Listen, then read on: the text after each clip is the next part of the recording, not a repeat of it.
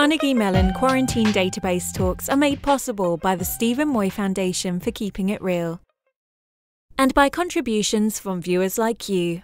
Thank you. Thank you, everybody, for coming. This is the kicking off the new semester of the Quarantine Database Talks. We're excited today to have Sugu, who's the co-founder and CTO of PlanetScale. Prior to starting PlanetScale, he helped build Vitess at YouTube, which is the scale-up MySQL infrastructure that they're commercializing now in PlanetScale.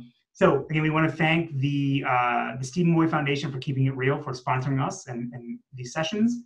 And we'll do what we do every week. If you have any questions, please unmute your mic, say who you are, and just interrupt Sugu at any time. We want this to be as interactive as possible. Okay? Sugu, all right.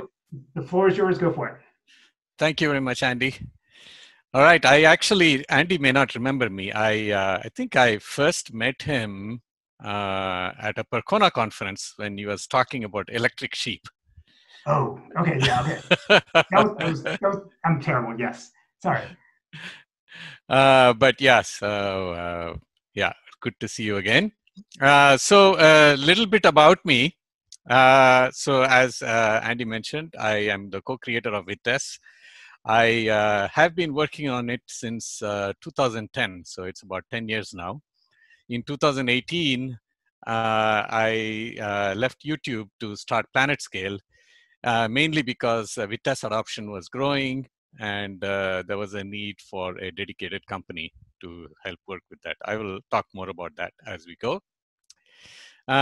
Some fun fact about me. I was hired by Elon Musk. He probably doesn't remember me anymore, but he did hire me at X.com, and we later merged with PayPal. That was a fun adventure. I'm actually a big fan of consensus algorithms.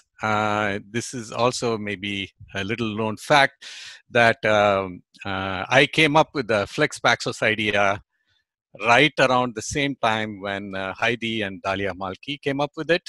And we kind of came together, and if you actually go read their paper, you will see my name quoted in there. I am not an academic at all. I'm a pure engineer. I'll tell you the story about how it happened. I'm actually right now working on a what I would call is a more unified approach, because there are things that can be generalized beyond Flex Paxos. I'm actually publishing a blog series. I'll tell you why I'm so excited about this and how I ended up working in this area. I'm also a big fan of Go. I've been working in Go since pretty much the time when it was announced. And we decided to actually implement Vitess in Go. And Vitess was the first project to go into production using Go. And for the longest time, we were kind of the highest readability. When you could say that every time you watched a video, you were using Go code. That kind of set aside any doubts people had about Go's ability to run in production. I gave a presentation called How to Write a Parser in Go.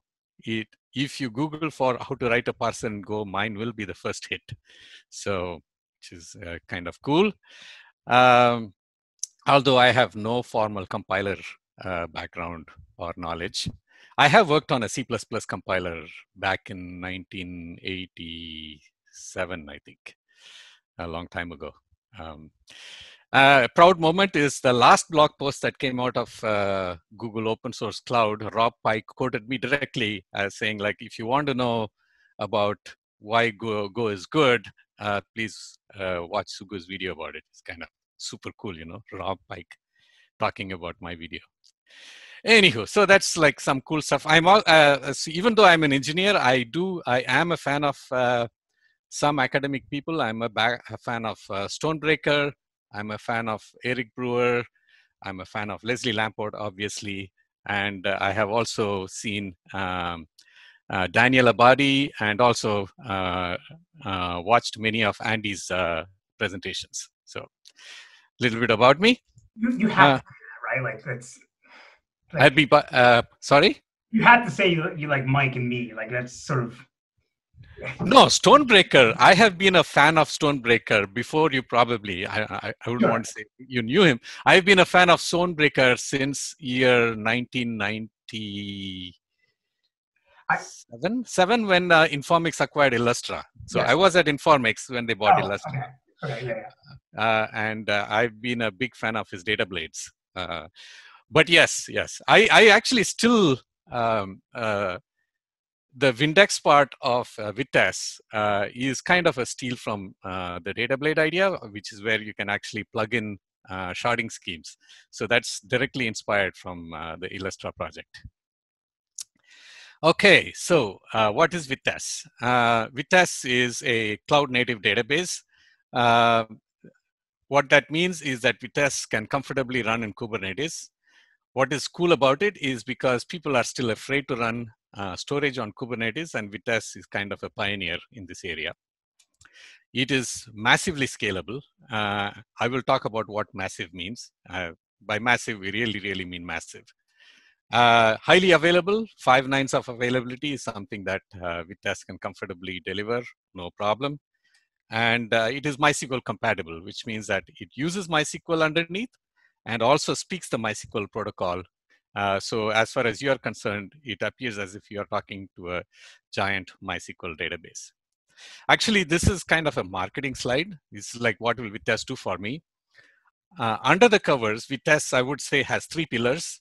One is the query serving part, which means that sharded query serving. You give it a query, it knows how to send that query into a sharded system and get you the results back.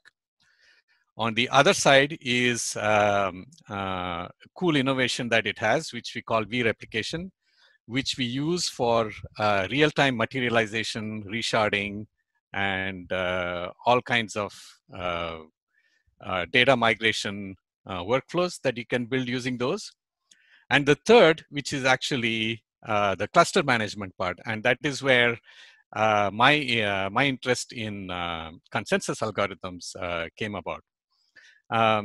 So I never knew about Paxos for the longest time. You know, when I think I might have learned about Paxos in 2013, 14 or so, and I started studying it. The one question that popped up in my mind is, well, people are saying unless you run Paxos, you cannot really have distributed durability.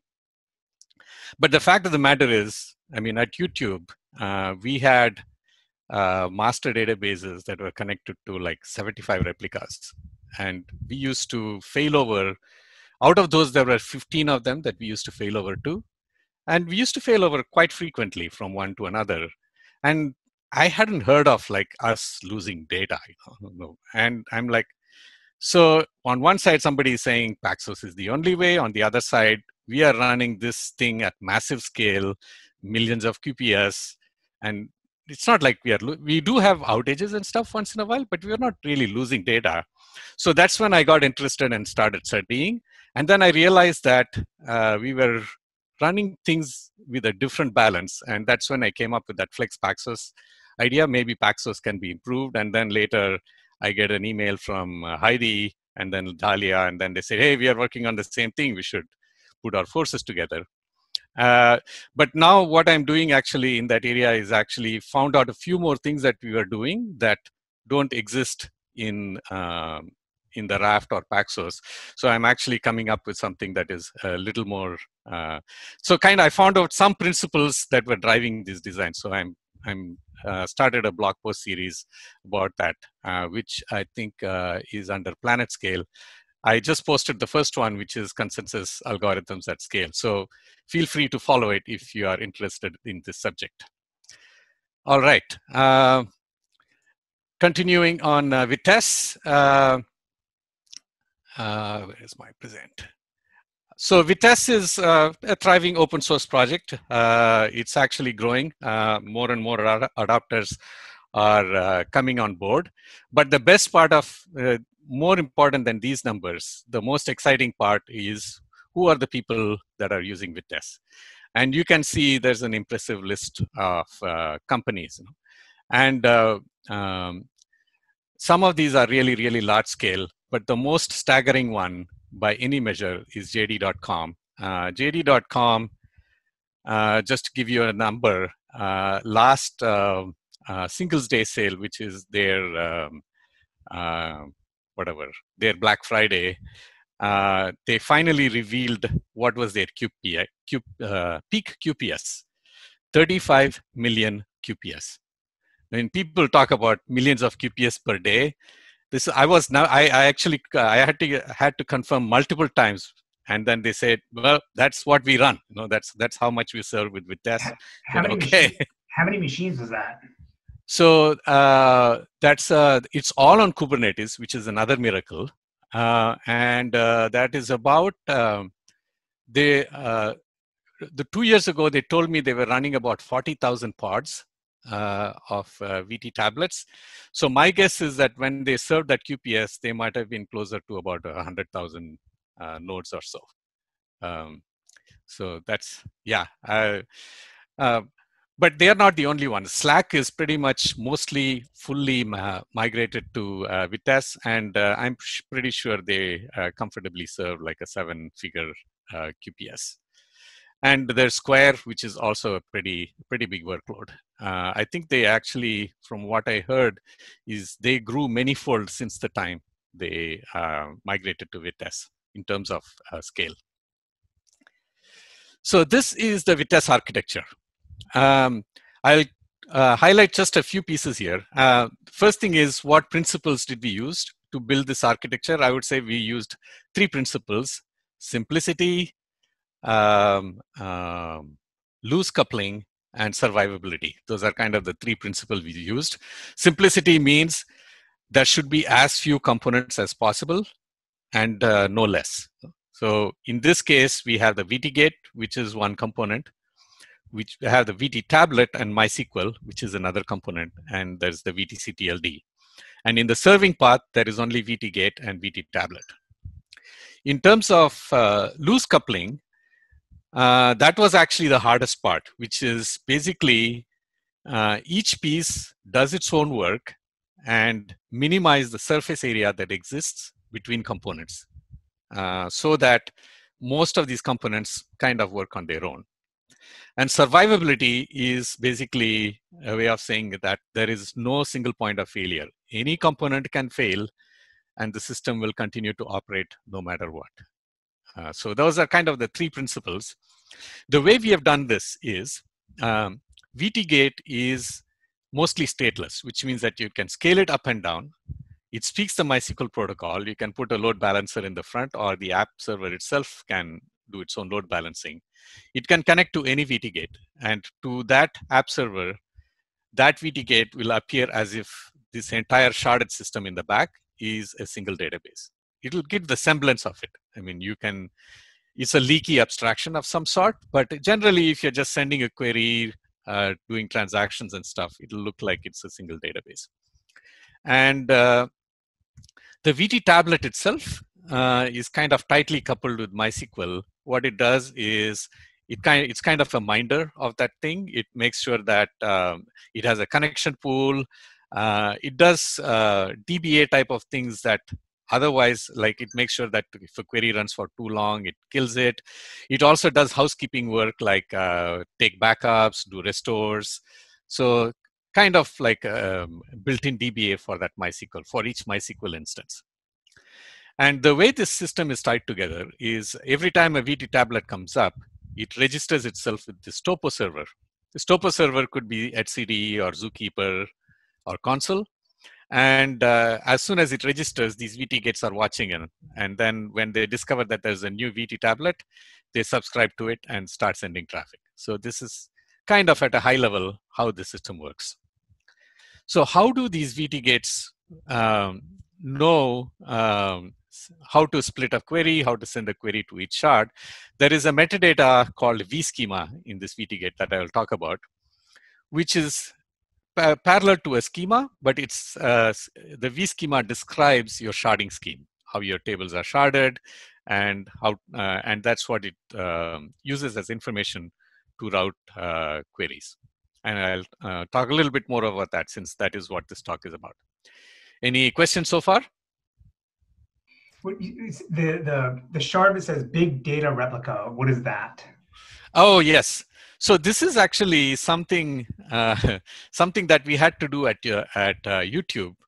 There was actually workloads that were directly served from the web where users would interact. We used to actually send many of those things to replicas, not to the master database. But there were internal workloads that were running OLAP queries.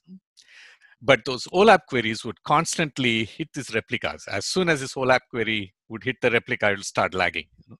And again, it'll cause outage.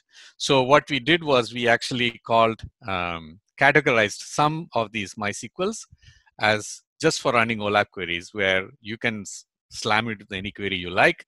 If it lags, we don't care, but it won't affect the main website queries that are coming from the users. So that is what is this big data replicas. And so they're being replicated through like the MySQL log stream or what? Like, yeah, it doesn't need to be 100% accurate. Like you can kind of stale. Correct. It can go stale. It may be lagging by half an hour or so. Oh, okay. Even that one. Okay, interesting. Yeah. We had less tolerance for the actual replica queries, like 10 seconds was the tolerance, whereas a big data replica, lag all you want. It's mostly for daily reports and that kind of stuff. All right. And this is what we are doing at PlanetScale, is basically wrapping Vitess with a warm blanket. Of the 3 pillars that I talk about, we take over the 2 pillars, which is take care of resharding, take care of materializations, and also take care of cluster management. The query serving path remains 100% open source. The idea is that you don't have to be locked in. If you don't like us, you can always pack your bags and move. But we hope that you'll like our service so much that you'll continue to use us. And we make all this available like an RDS, which means that you come in and you click a few buttons and you have a Vitess instance up and running. So you don't have to worry about bringing up that. And we'll give you an endpoint and then you start sending queries. So that's basically what we are doing. It's a very briefly, that's what we are doing with PlanetScale. And we are actually the major contributor to Vitess, and we love our community and continue to push that project along.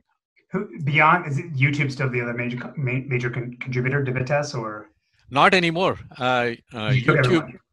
YouTube has not contributed to Vitess in 2 years. Because you left.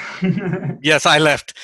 Even within YouTube, the last year, 2017, I left YouTube in 2018. All of 2017, I was the only person maintaining Vitess until I left. That was another reason why I had to leave. It was not scalable that a single person maintain such a huge project. Got it. Okay. Actually, so beyond PlanetScale, who is the second most contributor? Beyond PlanetScale, who is the second most contributor? I would say there is a race between, so I have about 5 engineers that are contributing. Yeah. There's a race between all of them. And as a company, I would say Slack is probably the second biggest contributor. Slack, Square is another big contributor. Others come and go, like GitHub came in and did a slew of contributions and went away. Nozzle did a slew of contributions. They keep coming and going. The difference is they are all selfish contributors. They need something, so they come in, they do their features for themselves, and then they're happy. Yeah. PlanetScale is the only unselfish contributor. Cool. All right. 7 hours. What does 7 hours means? It's how long it's going to take for me to explain how this query processing works. Obviously, I was kidding, but there is some truth. Here is somebody asked me, how does we call this the V3 design, and somebody asked me, I want to contribute to Vitess. Can you explain how this query processing works? I said, okay, I'll explain it. And I started explaining, did one session, did another session, and basically it ended up being 7 full sessions. But I would recommend you not do it, because as you can see, this was the first session, and you see there are 1,600 views. And if you look at the last session, there are 161 views. That is how boring these talks are. So it is not worth watching. But this explains end to end how Vitess query processing works. But so I will try to package this up into something that's more palpable in the next few minutes. Oh my God, this is not a good time for this to happen. It's okay. I would, because I guess maybe you're logged in YouTube in your Gmail account and it kicked you out, or no, this is my monthly. You have to log in again.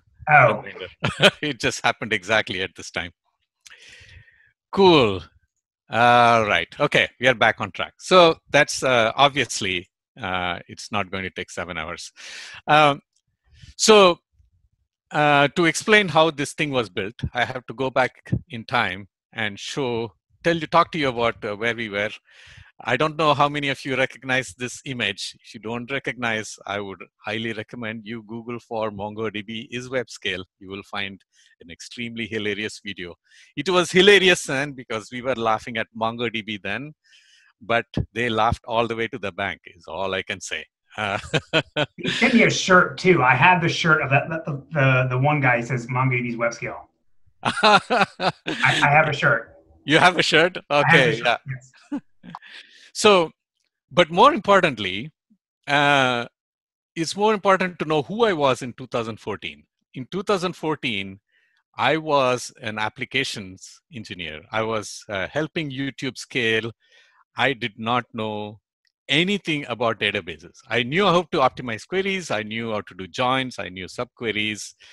I could do a correlated subquery if you kind of put me on the spot. That's basically how I was.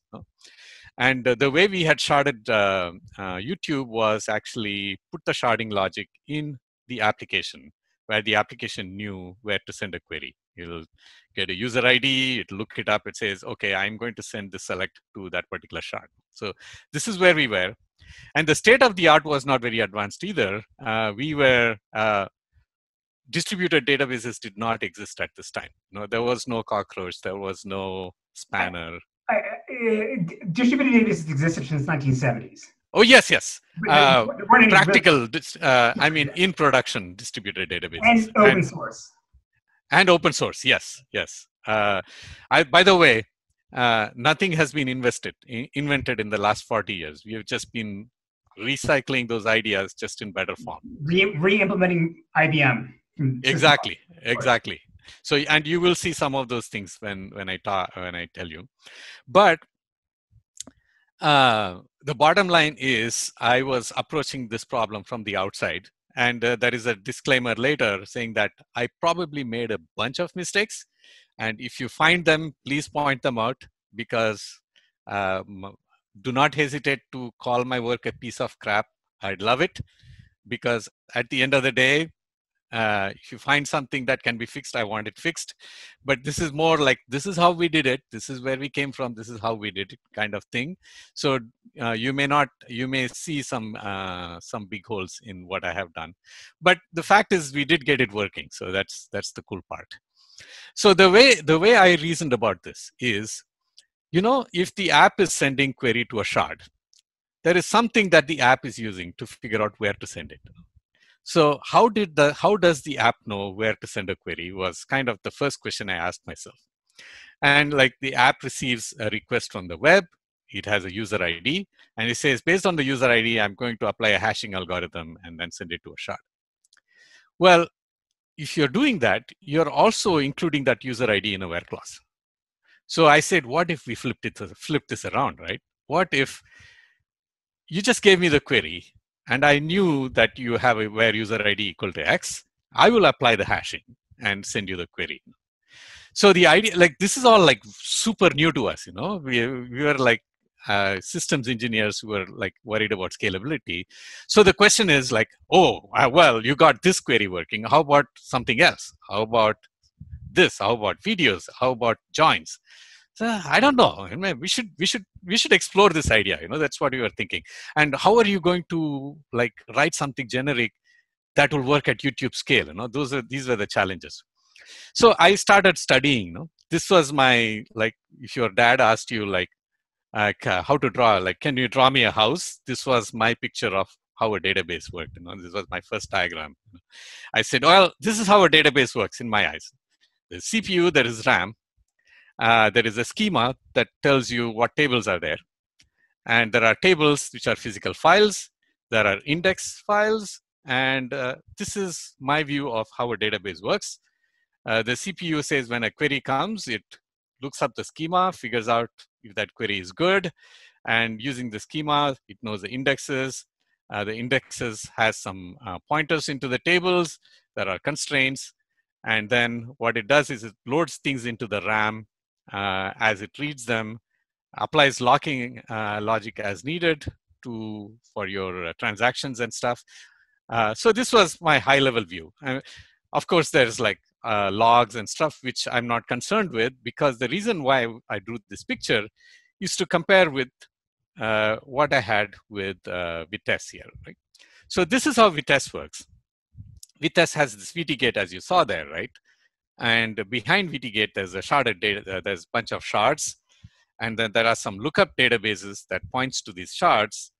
And what if I took this schema idea and built a V-schema that described how these sharding worked? And now I'm saying, oh my God, these two pictures are starting to look alike. So maybe this can be the start of a distributed database. So this is essentially how it was born. During those days, we debated using a centralized row cache. We never implemented it, but this architecture does allow for that. Maybe someday we will. Did you not implement it for engineering reasons, or was there something fundamental about like, because getting a row cache right is tricky? Oh yes, so we actually built, we actually had a row cache built, but it was at the VT tablet level.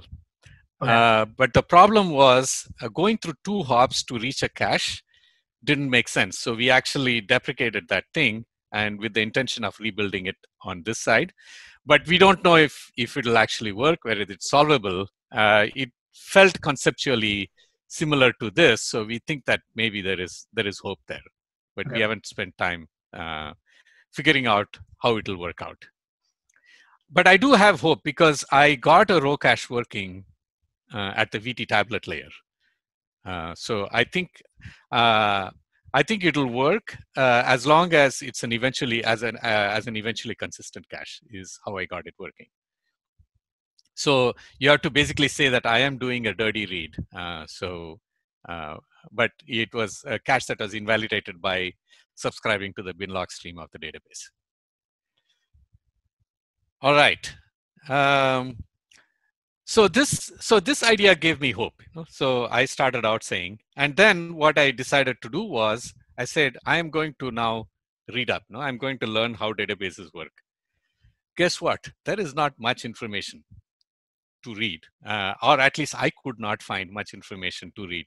I mean, there were a lot of theoretical things that talked about how an engine worked, but they were too theoretical for me. I tried to read the MySQL code base, the Postgres code base, the SQLite code base. Like, the problem is these people who designed these engines didn't really write a design document about how they did it. It was hard to find. And then I think I found some literature using SQLite. But at the end of the day, my conclusion was they are too centered around how the database itself worked and wasn't applicable to what I was trying to build. So, okay, we must go deeper, So went deeper and started studying relational algebra. Studied relational algebra, and I actually got some good insights from there, but it wasn't enough for me.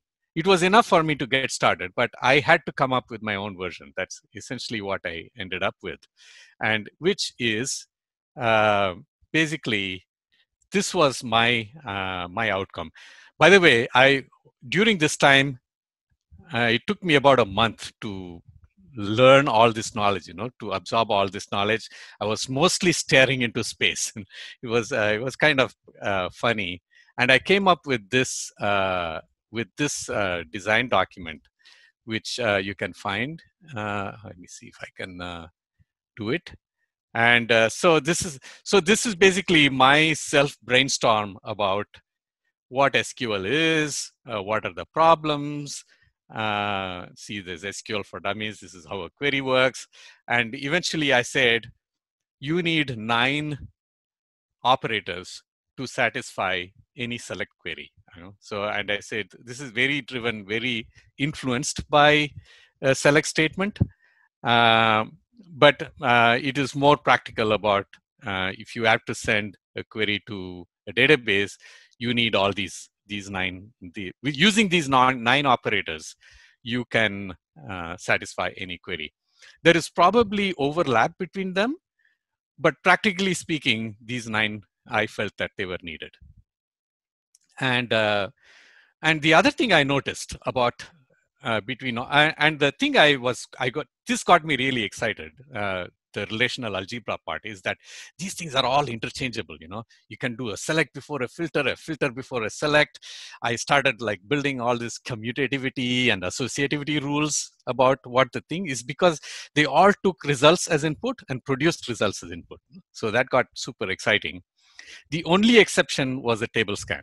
The table scan did not take a result as input. So at the leaf node of all these things were these table scans that produced your first result, after which then you applied these transformations. But there was a twist, which is the relational primitives, the scalar primitives. SQL is not just relational operators, it has scalar primitives. And the stuff that really sucked here for me was subqueries. A subquery can be reduced into a scalar, and that just like my head just exploded. I could not contain this combined complexity. I just left that aside, and I will tell you how I managed to work with it. And so essentially my disclaimer is this may not be the best approach, but this is what I did to get this working in Vitess. But before I go into how I broke this problem apart, I had to give myself some design constraints. I hope I'm not running out of time. Okay, I think I still have time. You're good. Cool. So the one design constraint, some people have questioned me on this, but I think this has paid off, is queries must be recognizable, which means that if application sent a query and Vitess said, okay, this query essentially can run unmodified by a single shard or can be sent to all shards, that query should mostly be recognizable, should mostly look like the query that the user sent.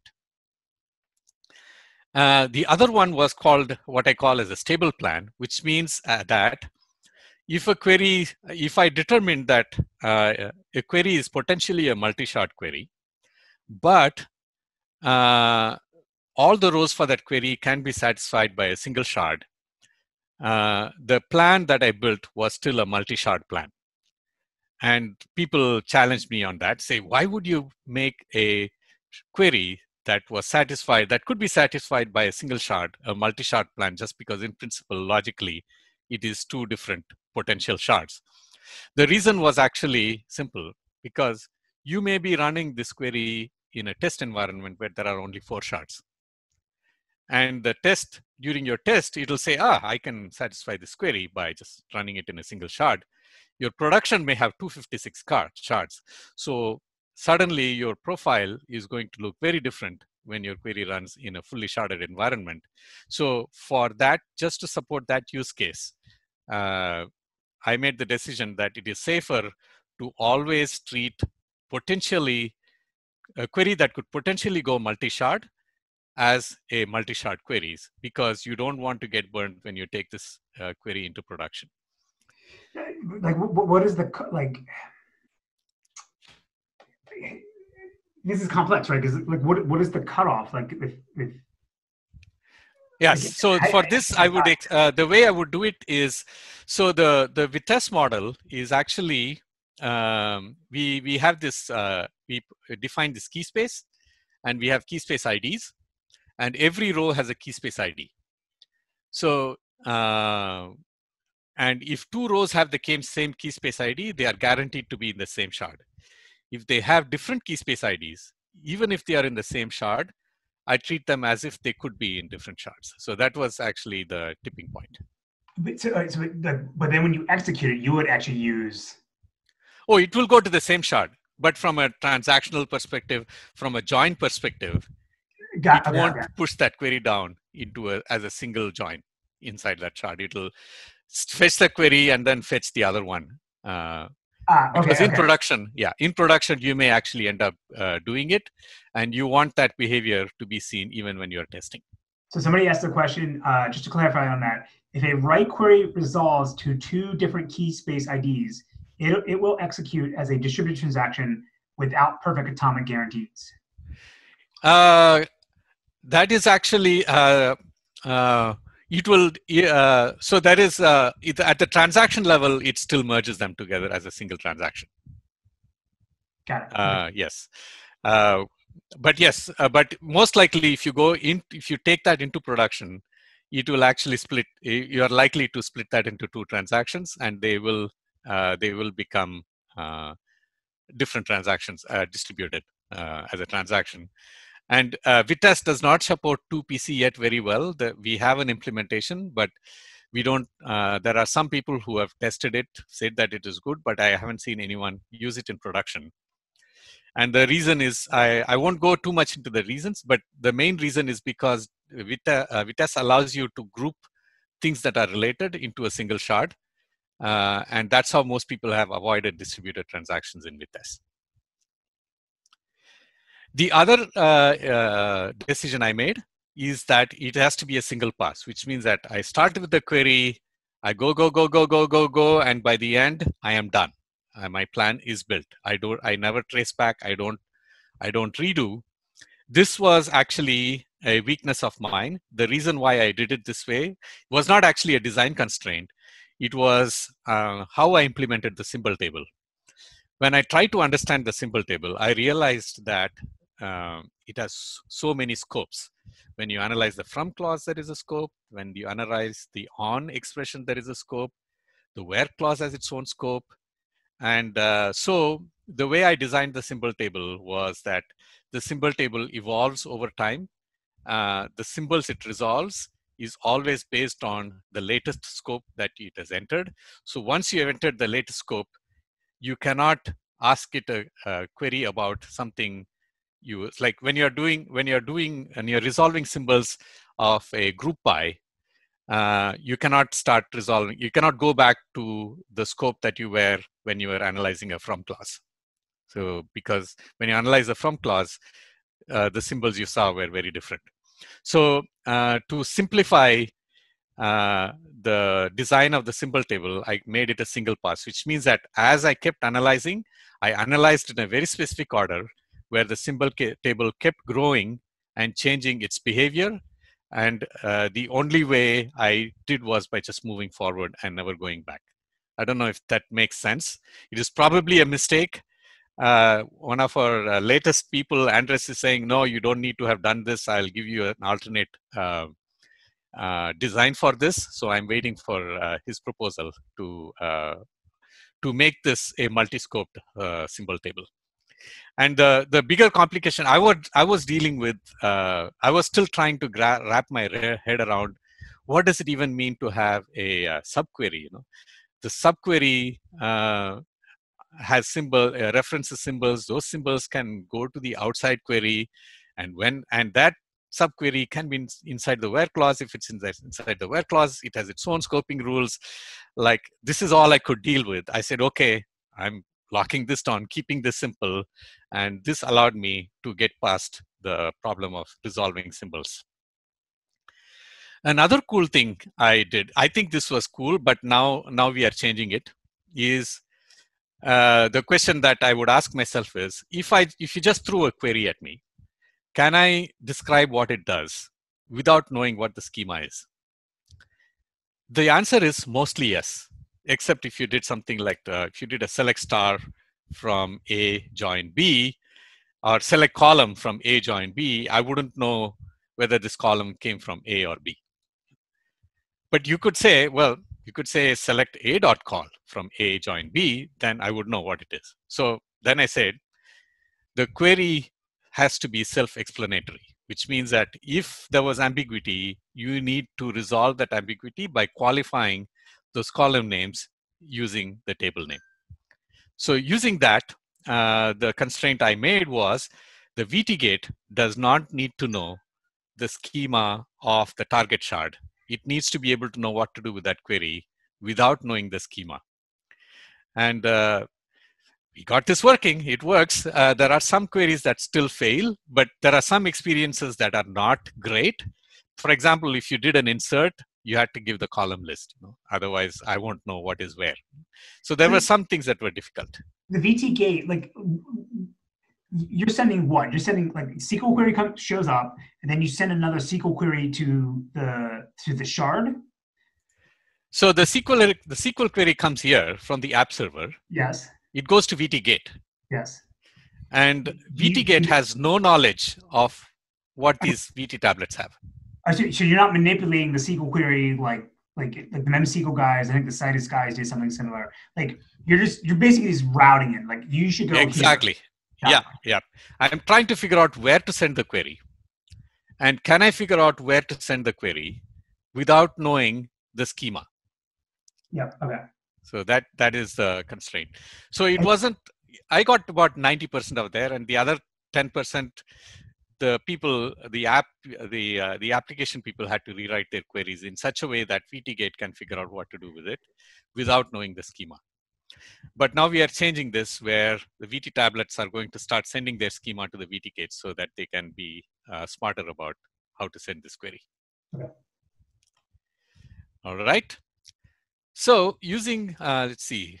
Finally, this was my final out. If it was too difficult, I said, well, I don't handle it. So we had this out, and there is still a bunch of queries that we don't handle. We actually just made a decision saying that we are now far enough that we can basically shoot for the finish line. We are going to actually make 100% of the queries work because we know how to make all of them work using this architecture. So we are going for the finish line here. Okay. So back to here. What strategy did I use? So the only replacement I made was a scan is replaced by what I call a route. What is a route? Route is a special primitive that works like a scan, except that it can do all 9 of those operations, which means that a route, because at the end of the day, what we have underneath is a full relational engine, right? Which means that you can make a route to any of these 9 primitive works. What are the restrictions? The restrictions are that a route can only send a select query. Right? It can only send SQL, which means that you cannot give it primitives. It doesn't know how to deal with primitives. It can only say, execute this select statement to this database. And the scope of a route is limited to a single database. So with that, I replaced scan with route. And initially, I only implemented join and left join. And later, we implemented select, aggregate, sort. We still have not implemented filter, merge, and scalars. And you will be surprised at how much workload how many of the existing workloads we can handle. The reason is because we have MySQL behind us. Anything that we don't know how to do, we usually just outsource it to MySQL, make MySQL do the work, and only what MySQL cannot do, we do, right? So we have been able to get away with VTGate not being a full engine for these many years, with these many people going into production and running Vitess, just because of the fact that we have a full relational engine behind us.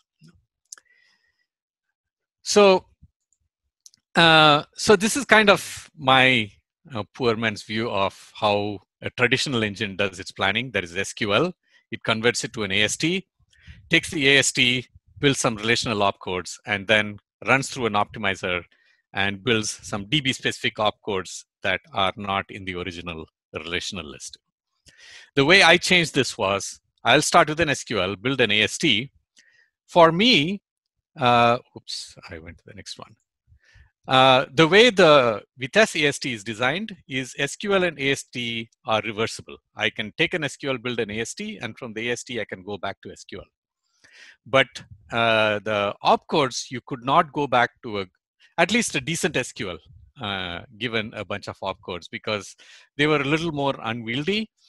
Even if you could go, I didn't have the confidence that the SQL that one would generate, a correct SQL that represented this operation by these opcodes, may have selects from selects and that kind of stuff, which didn't have the confidence that an engine would optimize that well. So the way I designed it was that I will go from SQL to AST, and while I did these opcodes, I will keep those AST elements that brought about these opcodes with those opcodes. And then at the end, when I did the final generate, this AST will generate back the SQL. So that was kind of the high level approach. In reality, there was only one such hybrid opcode, which was the route. Everything else were pure relational opcodes. It's a realization that we had much later. Okay. So the other question that was like, how much, when I got a query, how much should we delegate to, and how much of the work should we give to MySQL? The answer here was simple. If MySQL can do it, give it to MySQL. I mean, 25 years of tuning has gone into making MySQL really, really good. So do not reinvent the wheel. Give the work to MySQL as much as possible. I call this push down. And if it is single shard or single key space, send everything there. The only time when you break a query up is if it's a join, it's a cross-shard join, in which case you have to split the work and only do the leftover wire up yourself, which is the third strategy. So determining the target shards. There are some easy answers, right? If somebody send me a select query to an unsharded database, which means that there is only one shard, it's a brain dead thing, just send it to the unsharded route. If you said select star from a sharded table, this is also brain dead. Basically, send the queries to all shards and return all the results.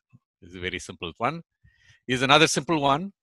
So the way the V schema works is the V schema allows you to define what people call in the key value store as a sharding key, but we are relational people, right? I call it the primary Vindex, the primary Vitess index, which is like a primary key, which means that it has all the cool properties of a primary key, which means that every table has to have one, and it has to have a unique value. It has to be non-null. So all those cool things, which means that the value of the primary key must be specified on an insert, because that will be used to identify where this row is going to live. And that's where the row goes. And if ID was your primary Vindex, but there is a difference, because at the end of the day, a primary Vindex is not the primary key. That's an extremely important property. It is the place where the row lives, but in reality, the primary key could be different. And it is why is that important is because if you have a master detail table, like if you have users and their orders, you want the orders to live with their users. So the order table has an order ID and a user ID. The user table has user ID. So the primary Vindex for a user table will be user ID. The primary Vindex for the order table will also be the user ID, even though it's not the primary key. But that will ensure that the orders of a user live with their users. So if I then issue a join of a user with an order, then the entire join can be sent to that shard. So that is basically the secret behind Vitess sharding. Does any query turn into like multiple queries? If I have like nested select, like when you go to your own opcodes, are you breaking that apart and routing individual things, or is it like, do you always, it's either unsharded or these three modes? That's like a very good question. How much massaging of the query are you doing? I try to do zero massage. My goal is to preserve the original query as much as possible. The SQL comes. I'll actually show you an animation at the end. The thing that Vitess tries hard is try really, really hard. Do I really have to break this query up into two parts? If I don't have to, I am not going to do it. If there is, for example, a subquery, and if it is correlated, and this correlation is on the primary Vindex, that subquery need not be broken out, for example. If there is a join, and if there is not just the primary Vindex, any unique Vindex. So Vitess has a primary Vindex. It also has secondary Vindexes, which are cross-shard Vindexes. And those could be unique. And if they are unique, that actually means that if I do a join on a unique secondary Windex, that is still a single shard query. And Vitess works very, very hard at making sure that your query is never broken into parts. Only when forced to, it does. Somebody actually threw me a challenge. I think they, now looking back, I think they would have won, but they didn't win that time. Was that, oh, do you think you can figure out every query that I think is, that I believe is a single shard query? Do you think you can figure out? I said, yeah, I think I can do it. But the use cases that they had, Vitess actually satisfied. But there were some cases where application knew more than the metadata in the vSchema. Can you give an example of that? Like what aspect of it made it difficult to route? So there are so the aspect that made it difficult to route is there are foreign key relationships that are maintained by the application, for example, right? The application knows that this is a foreign key to that, and if you don't specify that as a relationship, then Vitess doesn't know. Actually, Pinterest had that situation where they had this use case. What they did was they created a fake unique Windex on those two columns. That actually never resolved, and they used that Windex only for joins, and they managed to actually convince Vitess of these joins. So that's a cool thing that they did. All right, I have 5 minutes left, and I'm not even. Let me rush quickly. So these are some more examples. Let's skip through this. Let me give you a cool animation. So here is a query. Here is a query where the input is a select statement, and I build an AST from it. The AST, the way this AST is represented is the from clause is at the bottom. This is your on clause. This is your where clause. On the top right is your select list, and these are the post-processing group by, having, order by, and limit. So this is kind of the AST that we built. And this is the process I go through. The best model I can describe to you is, think of this as a pachinko machine, where you take this AST elements and throw them into this pachinko box of primitives. And these AST elements try to make their way into one of these leaf nodes. If they get stuck, then they become a primitive themselves. If they don't get stuck, they will eventually end up in one of these routes. So in this case, I start with my analysis. I say, okay, here is my select. I'm starting with the from clause. And the from clause is a recursive one, because a join, there is a left-hand side and the right-hand side. So the left-hand side says, I have analyzed your A. What can I derive from A? The only thing I can derive from A is that it's basically a full scatter query of all rows of the table. That's all you can do right now with the information that you have. Okay, so let's build a select statement which scans all rows from A. So my route is an opcode. It's a primitive. As you know, this is a super primitive that can perform any SQL. And yes, it's a scatter, which means that you send this query to all shards. The user is the name of the database. Okay. And the same analysis happens for B. And B says, here is a route. It's a full scatter scan of table B. Okay. And the two actually meet at join. So the join says, oh, I need to put these two together. So at that time, the join looks at its join condition, and it says A.id is equal to B.id. This is a join on a primary Windex, which means that these two routes can be merged into one. So it says, all right, I'm going to put them together and push this join down. And now I've rewritten the select AST, where the join A, B, along with the on clause and the select have become one. This has now become a single route. What if I had a join that was not on A.id equal to B.id, right? On some random column, some completely unrelated expression. Then what it would have done is the pachinko machine, right? It tries to push it down, but the two routes cannot be merged. Therefore, I now have to create a new primitive, which is a join primitive, which will then have to perform this join of A dot n equal to B dot n.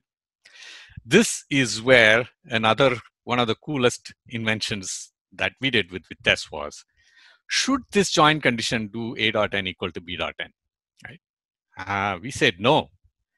What we are going to do is this entire on expression, we are going to push it down into the RHS, the right-hand side of the query.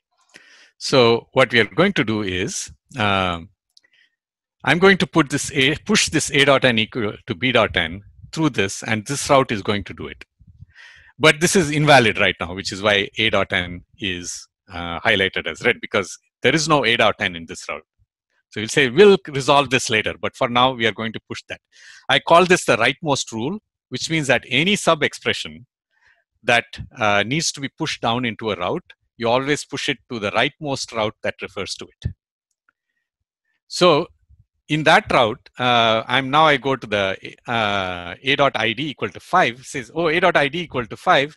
The rightmost route says, oh, okay. So, here I did another important one is that this is now a single shard query, right? Single shard query, because I'm saying this is essentially B dot n equal to, sorry, no, it's not a single shard query. It's a name query. So there is a secondary index, so I need to use that secondary index. So that's basically, this plan has improved. It is not a full scatter anymore. It is basically look up a secondary index and then use that here. And now I'm going to push A dot ID equal to 5. And A dot ID equal to 5, as you see, did not end up on the right-hand side, because the rightmost rule says that A dot ID equal to 5 belongs to the left-hand side of this route. And then as soon as I push this, I said, hey, I've added a constraint, which means that I can probably improve the plan. My plan is now is that that used to be a scatter query becomes a single shard query. I'm accelerating because I'm unfortunately out of time. A lot of time could be spent doing this. And then I go to the select statement. In the select statement, I just keep pushing them down. In this case, it's a straightforward. Actually, it's not a straightforward push down.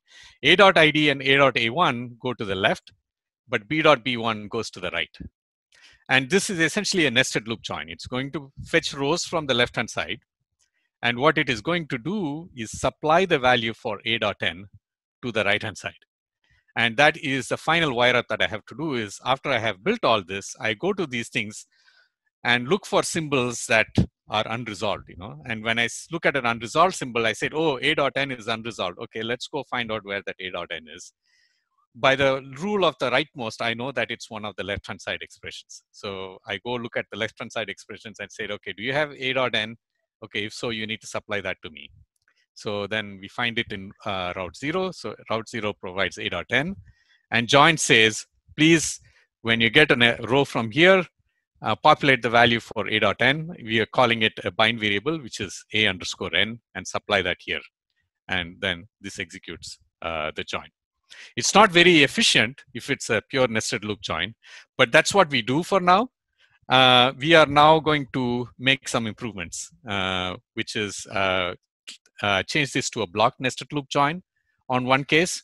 There are cases where if this constraint is a constraint that's likely to scan this entire table on the right-hand side, why not do a sorted merge? So that's another thing that we are looking at. Hash join is another one that we are going to do. So there's things that now that Andres, who has done these things, is suggesting all these cool improvements that we are going to do. To understand this, so this would execute as 2 queries plus something in Vitess that's doing the nested loop join. So the way this is, the green stuff is VTGate. Okay. So the query comes to VTGate. It says, I'm going to do a join. So this join, this is actually a horrible query if it's a no-lap query. This is fine if you're fetching 1 or 2 rows. Because for every row it gets from the left, it does a lookup on the right. Okay. So it turns out that there are people who want just to fetch 1 or 2 rows like this. So the VT gate is doing more than routing, right? Yes. Yeah, this is it's doing a join. It's actually both a router and an engine. Got it. It works hard at being a router, and it's a very horrible, inefficient engine, but that can still satisfy your query. And the VDK is doing all this without knowing the schema, right? And any other information regarding the underlying shards data and etc. That it knows. So VTGate has the V schema. It knows which shards there are. It knows the shard ranges for each. So it knows that a query has to be sent to this shard. It knows, like, for example, where a table lives, right? It knows that a table is in this key space or is in this key space. And based on the where clause, it knows that this, based on this where clause, I need to send this query to that shard of the key space. So that is what it knows. But not the, like, that's the reason why you see a.id here, because if you had just said ID, VTGate wouldn't know whether that ID came from A or B.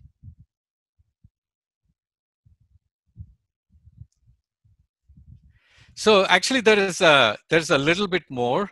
I talk about the symbol table, but it is, I would say it is not worth it. This part is actually what killed me, the data model. The juggling of three data structures, three different worlds of data structures that were pointing to each other was, I would say, extremely painful.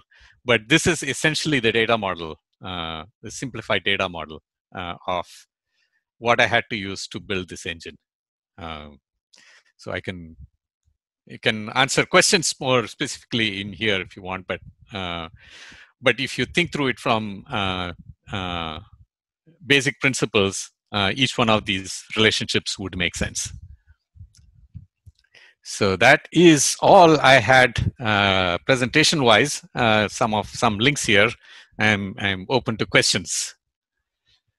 Okay, awesome. I will applaud on behalf of everyone else.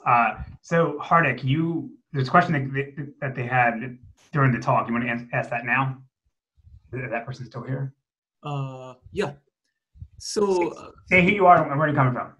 Yeah, so I don't have the question related to the query plan, but like initially when you touched on the big data part, and usually, so basically, what is your view on using MySQL for OLAP versus using databases which are optimized for OLAP? And at what scale do you say that, okay, MySQL don't do it anymore and it is not cost effective to do that? So actually, that's an awesome question. I have actually, you can quote me saying completely contradictory things about this at different points of time in my life. So there was a time when I said OLAP queries are best served by OLAP systems, columnar systems. And at some point of time, I said, what? You can use MySQL to serve any OLAP query. And I proved that at YouTube. We actually used to run map reduces on these MySQLs and satisfy anything that people wanted. It is true. So in other words, you can use MySQL to do OLAP queries, but I don't think it was the best use of MySQL, not in all those cases. But today, looking back, the answer is there is actually a category of queries that even OLAP systems cannot satisfy, even as OLAP system, because of the fact that they are columnar. The big problem they have is they cannot do real time. Like if you're doing a high QPS throughput and you want to do real-time reporting, you cannot get that from an OLAP system. This is where the third pillar, the second pillar of Vitess comes in. What Vitess can do is it can materialize your OLAP data into what you call folded, I'm trying to find the correct term, aggregated results, real time. Like for example, it can keep a table up to date about what's your total sales per product, So that kind of stuff Vitess can do. Those fall actually between a full OLTP system and a full OLAP system. There's an in-between category that is actually, it's a big gap, and many people actually hate both worlds because they cannot get an OLTP system to answer those queries. They cannot get an OLAP system to answer those queries. Those, I believe, fall back at us at where I believe Vitess can fill that gap, where it can do real-time rollups. That's the word I was looking for. It can do real-time rollups for you that can give you, using which you can build dashboards and stuff like that.